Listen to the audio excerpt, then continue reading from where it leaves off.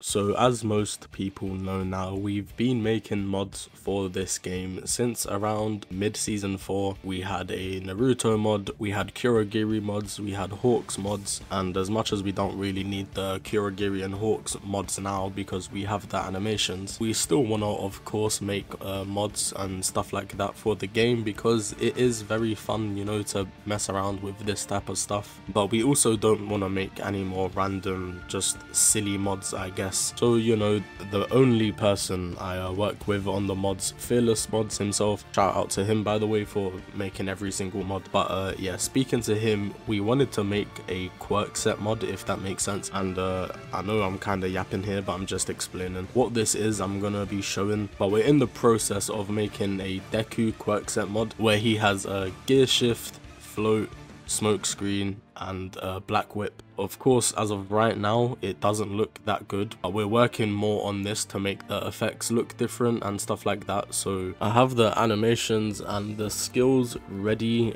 We have the idea and stuff like that. Here on screen is the abilities and the melees and special action we're going to be using and what we're changing. There's not much we can actually like add into the game. Most of the stuff we gotta use like what's already in the game, and we can only slightly tweak it. So if you guys have any better suggestions or just ideas for a like specific Deku quirkset, what ability would it be and what animation could go over it so it kind of looks somewhat lore accurate, because that is what we're trying to aim for. Anyways though, let's get on into the showcase here, and this video I made is pre-recorded and I'm talking over it now. But as you can see, the Deku model is different to the original one. We're here in game, and as you can see, the binding cloth does look a bit different. It's not finalized yet because there's no effects on it. It's just green right now, not looking the greatest, but you know, as I said, we're just moving into it. The All Might Alpha is binded onto his melee, so it's infinite.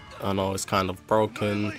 We've got gear shift here using Ida's gamma, but right now it's not really working. It's only working at a really short time. Kind of annoying, but once we get this working and the effect looking different, it's going to be really good, bro, surely. This is going to be his float animation also. Not the animation, sorry, but the ability. Again, we will change the look of the effects and the animation. Sorry, I might be a bit confusing here. Anyways though, any suggestions, then let us know down in the comments below. We are still working on this. We also tried, I was just messing around here in the little pre-recorded video, as you can see, doing double speed card with the float, and you just stay in the sky forever. It's so fun. Anyways though, that does pretty much wrap up everything so far for this Deku quirkset. Again, we're working on it. It's not ready yet, but I really wanted to showcase this to you guys because it is so much fun. There's so many ideas. But yeah, let me know what you lot think in the comments down below. Like and subscribe if you did enjoy this video. It's been Taz, and I'll catch you tomorrow.